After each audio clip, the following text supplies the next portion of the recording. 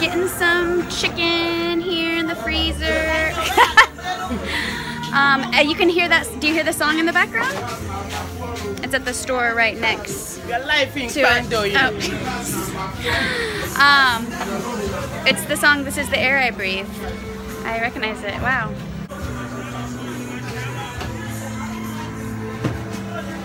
I just want to tell you something kind of cool that happened. Yeah, I was walking through the market area and an older man he started hollering after me, hey, hey, stop, stop, Yovo, Yovo, white, stop.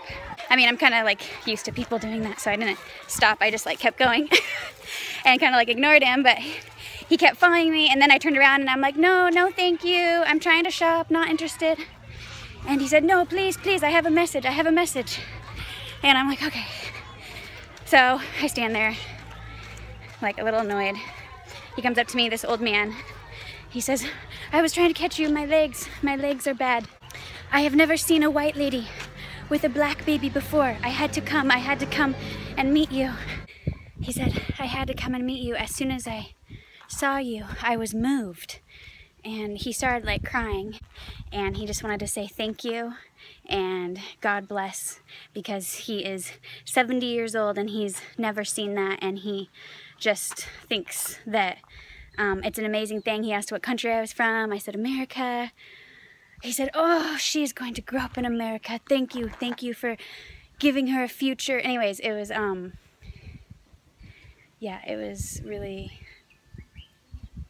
pretty amazing, and I shook his hand. His name was Francis. 70-year-old man. He also said that he would be praying for us. So now we know that there's a sweet old 70-year-old man praying for us in Emanuela's village. I mean, a lot of people ask me, like, is that your baby? Is that your baby? Yes. Are you sure? Yes.